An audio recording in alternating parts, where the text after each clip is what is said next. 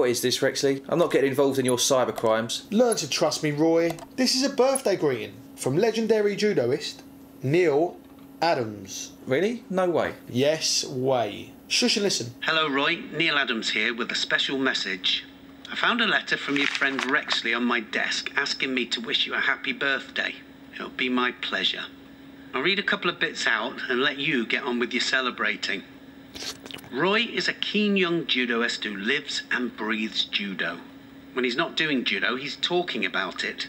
He likes judo so much that he sometimes wets the bed just thinking about it. He often makes hoax calls to serious daytime television shows. Roy likes to trick little kids into hitting themselves.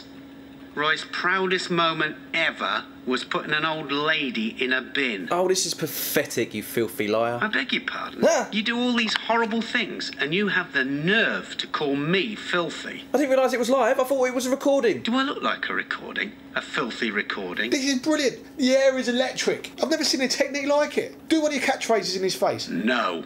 Sir, none of the things in the letter are true, and I would very much like to continue having you as a hero if you will have me. No thanks. Good day. No.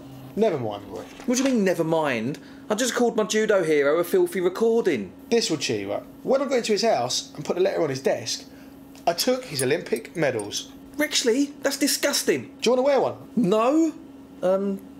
Yes, I do. Just for 5 minutes. Literally 5 minutes and then we give him back, yeah? No.